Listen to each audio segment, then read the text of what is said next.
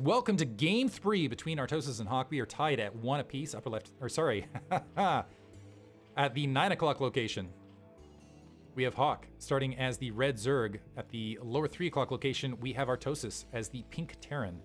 This is on Neo Sylphid. Old school map.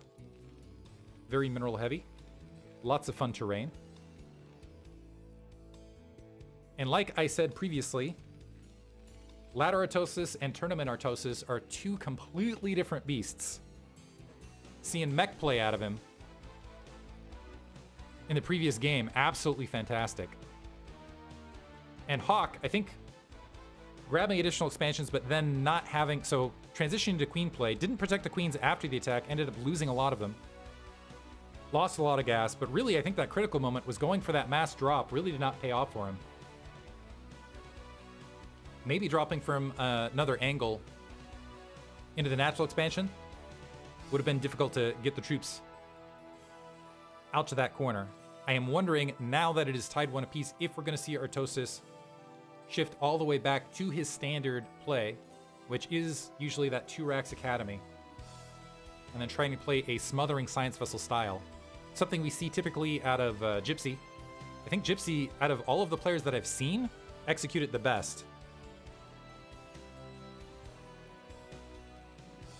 But what I'd honestly like to see out of him as well is that Engineering Bay first opener with the +1 weapons. I haven't seen him really try to execute that in any scenario as of yet. 12 hatch from Hawk. And Hawk, I wouldn't be shocked actually if Artosis opts to go mech play further, because I have seen that as a little bit of weakness in Hawk's playstyle. Oftentimes he struggles against mech. Previously in matches I've seen kind of going to old school builds against 1-1-1. I think a couple months ago, ended up dropping in a lot of supply early. Still ended up coming back and winning it, but definitely it was a struggle all the way against an opponent that I considered him to be honestly superior to. Can't remember the opponent off the top of my head, unfortunately. Looks like we're seeing I assume that was around 205 gas to open up 2 hatch Mutalisk. Going back to bread and butter, drone waiting impatiently to go ahead and plop into that gas, and this drone, what is it doing? Man, it looked like it just disappeared under that spawning pool for a second, finally getting back in the field. Artosis spotting it though, upon seeing the 12 hatch and the gas going ahead and grabbing that command center. Hawk has full eyes with the Overlord Scout having gone this direction first. We'll see how Artosis decides to deal with it. And again, I'm hoping to see eBay before second barracks, but I would not be shocked. Yeah, we're just going to see probably 2 racks Academy going back to the bread and butter. I think this will be a true testament of kind of the heads-up skill versus heads-up skill here. We have Hawk going for kind of the standard meta 2-hatch Mutalisk opener versus Terran. Assume he'll grab that 3rd hatchery down the line, and it's kind of the move towards Lurkers to defend it. And we're seeing Artosis go with what's kind of the bread and butter standard Terran opener.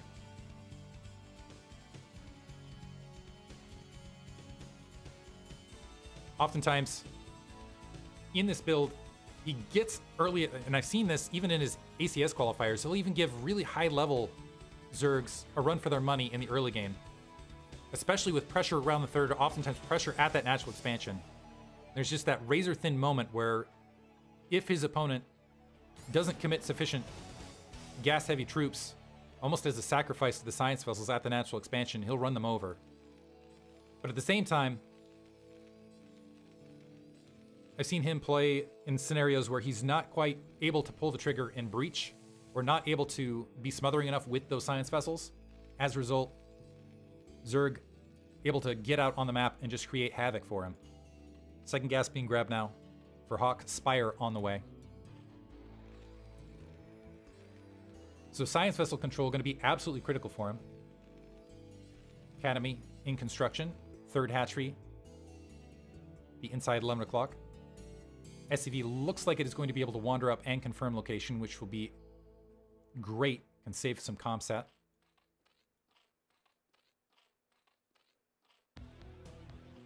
hopefully make Artosis feel a little bit more comfortable on the map. So yeah, sees the hatchery, morphing, single Zergling, hanging out on the front just to make sure that there wasn't a quick push timing. Engineering bay on the way, and stim pack being researched. Additional Zerglings flooding out. Gonna go ahead, take out that SCV scout, putting Artosis in the dark, but he got the information he was looking for out of that. Not sure if there's Marines in that bunker or not, because I don't think this replay view shows it. But Marines waiting along the edge. Hawk angling as though he might want to go for a run by and get a little bit of disruption to just confirm what's in the main, potentially.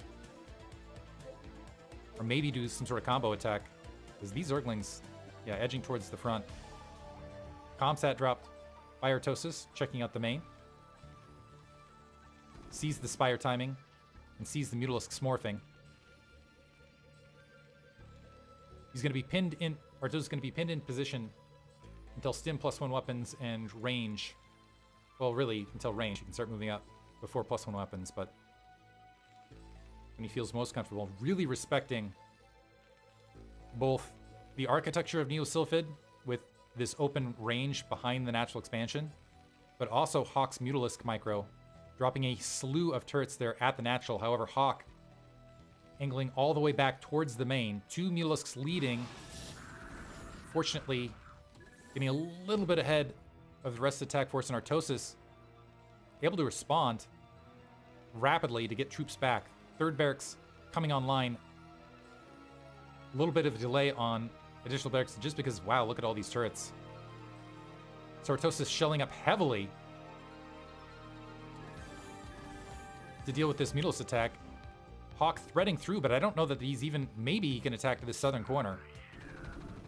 But I don't know that he's got a lot of other area to find. But somehow finds a window, picks off an SCV, another SCV, and a Marine. Never mind, that Marine's got a...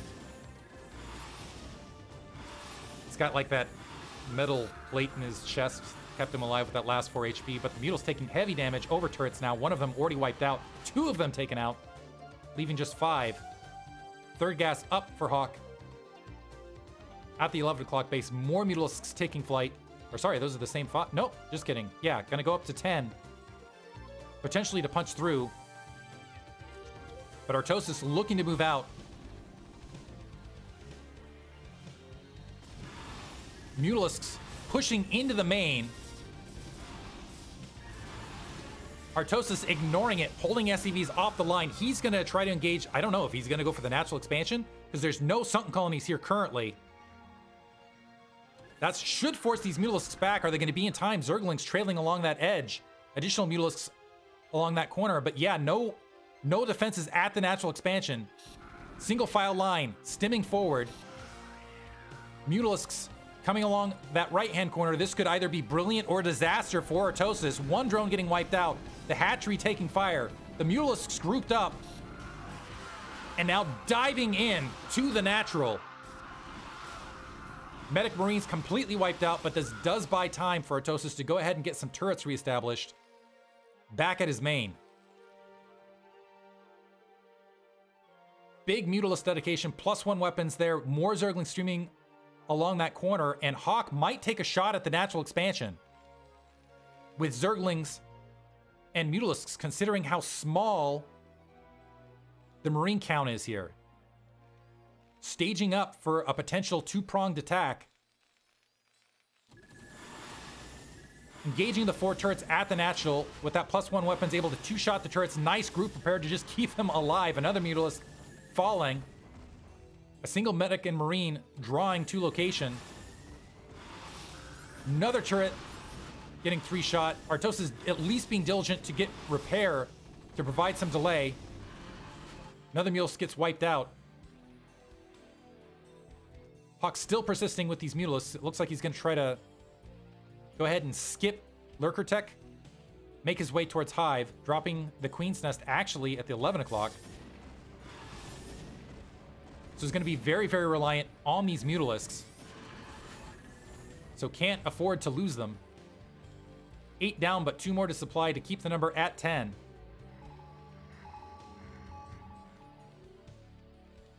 Siege tank potentially going to be fielded. Armory is in place. Starport also there, but Artosis' natural expansion has been absolutely obliterated. Not mining it. If you look at the supply counts, Hawk has done a fantastic job absolutely crushing Artosis' economy with this Mutalisk threat.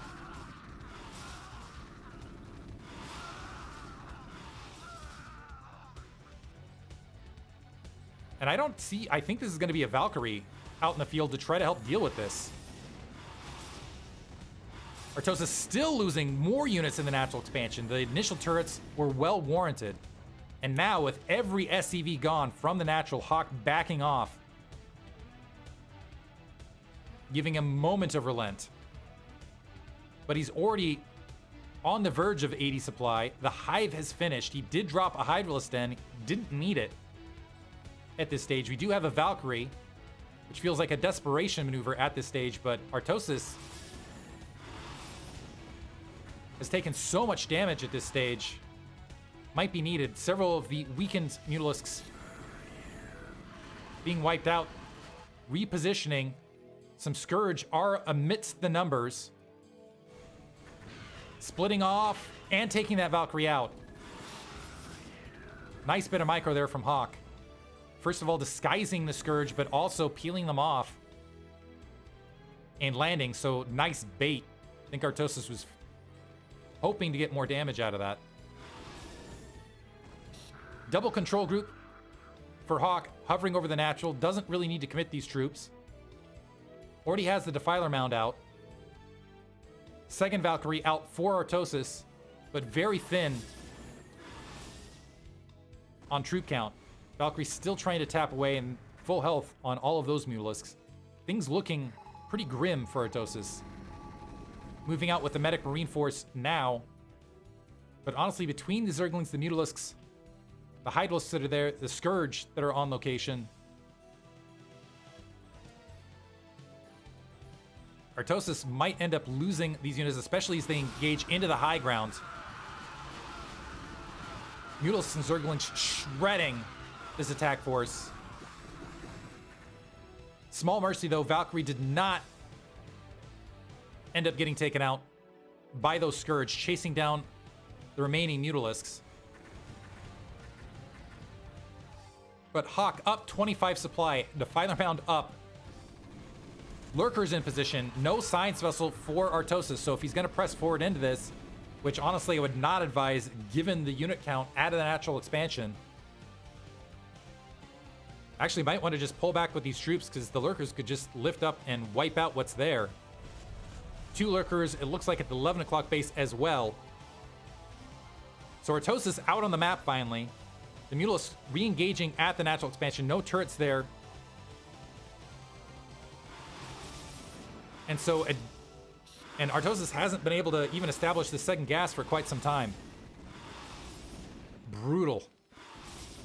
It shows you kind of the Mu Sylphid with the just open territory like this. A lot of the maps of this era, Blue Storm, etc., had that feature. Made it very, very challenging for Terran to defend against extremely strong Mutalisk micro like this. The Mutalisk finally getting softened up and exiting to the north. Medic Marines chasing midfield. I'm not sure what Artosis can do at this point, to be honest. Defiler's already out. Second refinery's still not grabbed. Looks like he's working on a siege tank and siege tech.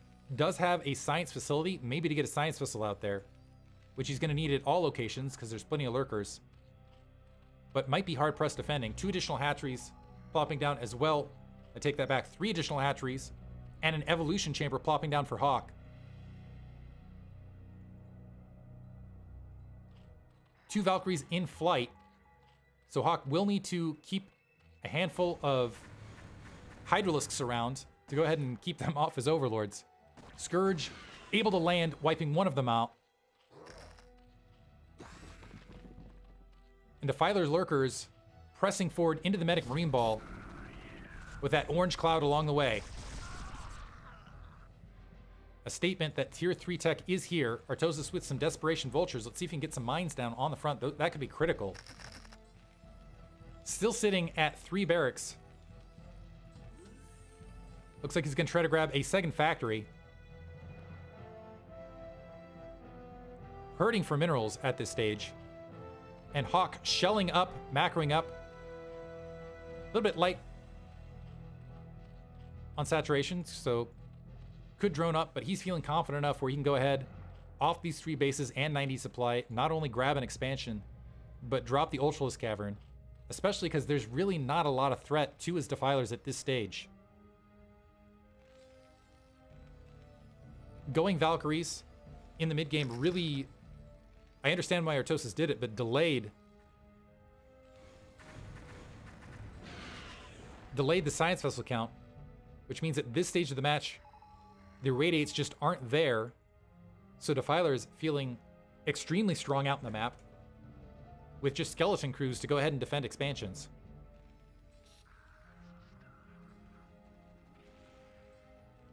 Overlord wiped out at the 6 o'clock location. And Hawk starting to turn on the gas. A little bit of an early drone transfer, but he's got the gas to work with. He's got a sizable supply lead. He can easily start transitioning into those late game Zerg armies. I've heard Jaeyoon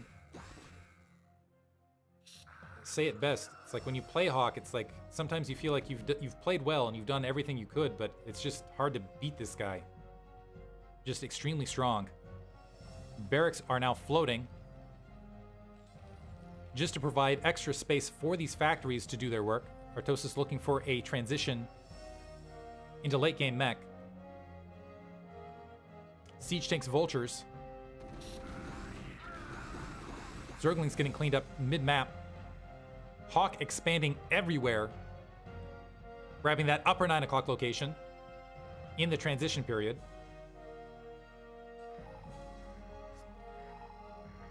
Artosis, he's going to need to take that 3rd base. And in a hurry, because mech is expensive. And just to keep up with everything that Hawk is going to be able to toss out. Troops kind of meandering through. Marines making sure additional bases were not taken on the right-hand side of the map. Nidus Canals up. Ultralisk Cavern. Defiler Mound there. I think Hawk just waiting to bank to start fielding those Ultralisks. The question is how many mines will be out in the field? Some very damaged Marines finding 2 Overlords. Jusalt there to the south.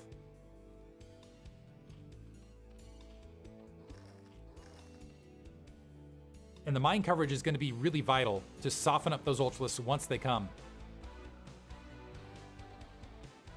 Zerglings leading forward to go ahead and try to clean up this attack force. Looks like they're going to be pushed back to the Defiler on the high ground of the inside 9. Siege tanks slowly walking forward to try to, I assume, open up this 6 o'clock base for Artosis.